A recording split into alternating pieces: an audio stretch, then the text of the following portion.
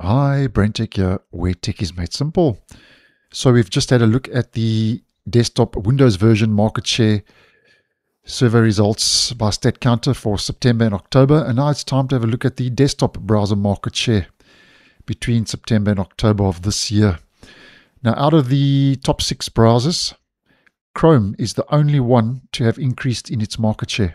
All the others have decreased.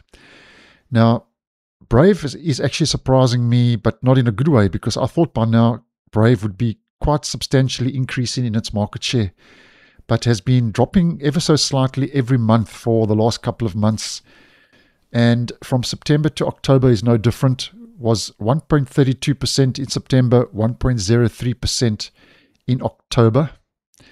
Opera is also falling steadily every month.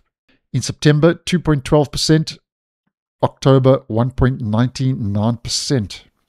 Firefox, the same happens, 4.47% in September, 3.86% in October.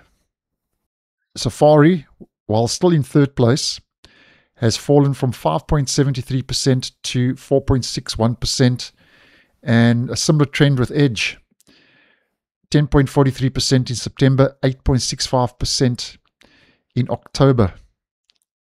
And then Chrome, once again, very dominant out in front, and is almost reaching 80% and has increased from 73.65% to 78.23%. So that's give or take a 5% increase, which is quite substantial for 1 month. Now, I would have thought that with the Manifest v2 extension deprecation in Chrome, that Edge and Firefox and even Brave would have increased quite substantially in their market share, but according to Statcounter, that's not the case. It looks like more users are actually going over to Google Chrome on desktop than are leaving it, according to Statcounter. And by the way, while we are talking about survey results, we always take survey results with a so-called pinch of salt because they give us a good indication, but will never be 100% accurate.